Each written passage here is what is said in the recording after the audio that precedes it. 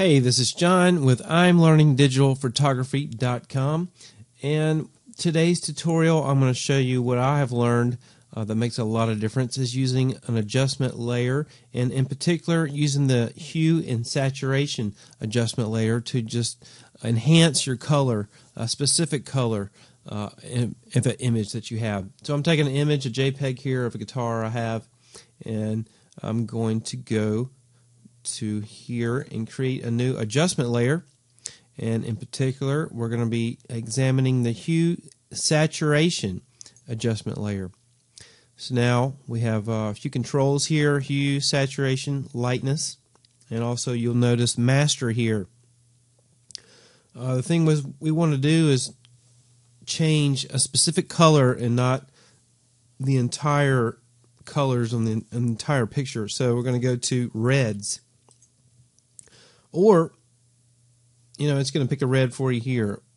A better thing to do is just take the color dropper and just say, this color red.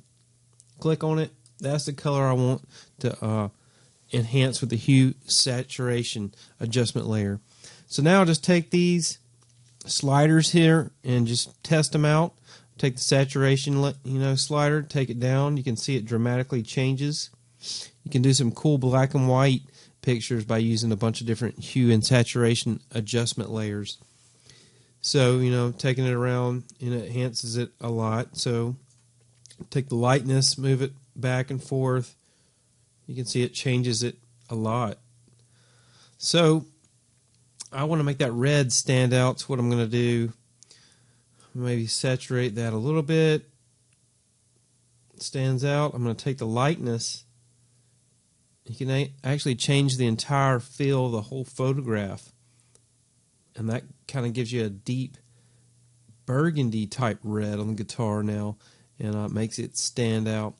So I put that for the reds, and maybe I want the fretboard, all this brown here, to stand out a little bit more. So I'm going to go to cyans, click on this.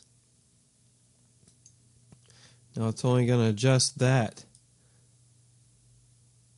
And I will have some of that brown in here too as well.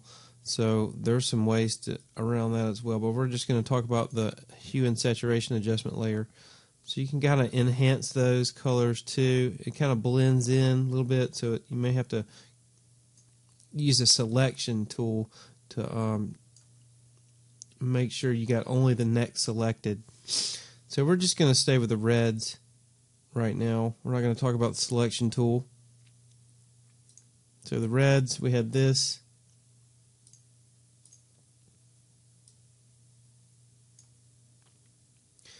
And preview it. Here's after we added the hue and saturation adjustment layer.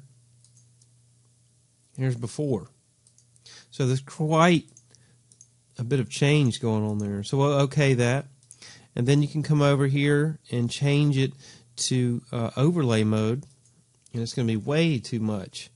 So now we can right click on that hue saturation adjustment layer, go to blending options, and just take down the opacity. Now we can add the amount of effect we want.